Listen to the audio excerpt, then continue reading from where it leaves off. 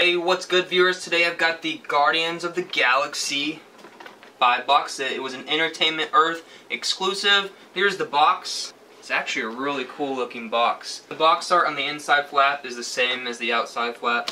On the back they got a cool setup of all the actual toys, pose and everything.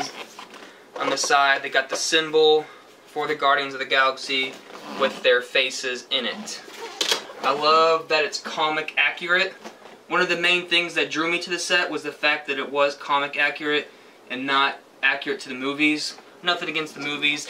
I just personally like the way comic book characters look. The set comes with Gamora up here, Rocket Raccoon, comes with Groot, Thanos, Star-Lord. I will review each one separately as just a time saver. The other reason why I will review each one separately is because some people might just be interested in a few.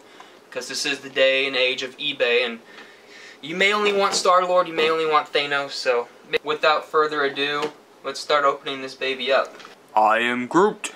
Continuing my series on the Guardians of the Galaxy reviews, this is Groot, of course. We've already gotten one Groot in the Build-A-Figure series for the Guardians of the Galaxy movie. You had to buy each of the figures just to build them. But this one does have some subtle differences. Unfortunately, though, about 80 or 90% of it is exactly the same as the Build-A-Figure we already got. Some of the differences are, most notably, the head sculpt. The other difference would be throughout he has a darker shade of brown paint app. Also, on the movie version, there was moss here and on the face, while this one's just, pretty much brown all over and darker brown. We're not getting any green on it at all.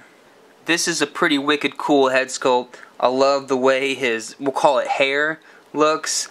He just looks pissed off, like he's gonna mess something up. He is scary. The comic book version of Groot is scary, man. I would not mess with the version of the comic book. He's actually a lot smarter in the comic books from what I read. I've read that he's actually so smart that he says I am Groot because no one can understand him, but he's actually super intelligent, if that makes any other sense. He's got some gold pupils there. In the box art, he had all gold eyes, or kind of light eyes. I kind of wish they would have done that a little bit more. I think it made him a little bit scary looking. His grimace face is pretty scary. He looks like something out of like a Halloween book or a Halloween movie. Something that's going to scare you when you go to sleep. Not quite as cuddly and friendly as the version from the movie. Since most of you have already seen the movie VAF version, or probably seen another review of it, I'm not going to go too much into detail with the overall mold. It's a really nice mold. I love the way it just looks throughout. Like, he looks like a tree. You can see these vines throughout. It's a really nice mold, and yeah, I got no complaints on it. I'm not a big fan of the darker brown. I think it just went a little too brown, or they didn't add enough diversity. I think some green in there or something.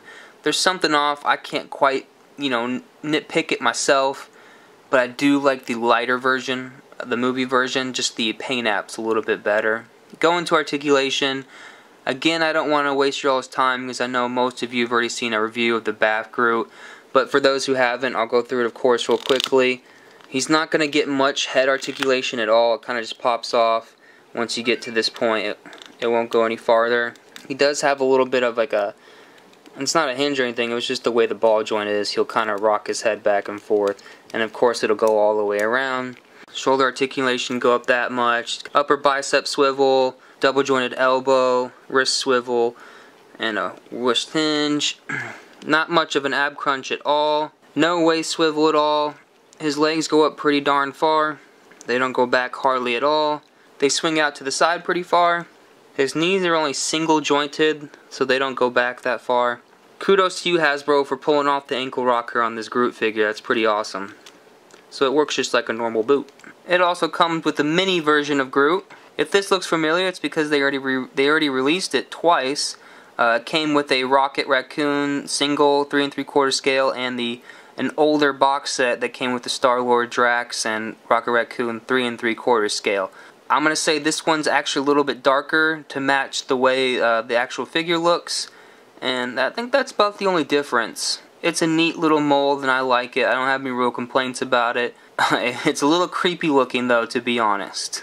As I've already stated, I am partial to the comic book accurate characters, but this Groot is definitely my least favorite of the set. It just feels a little bit lazy.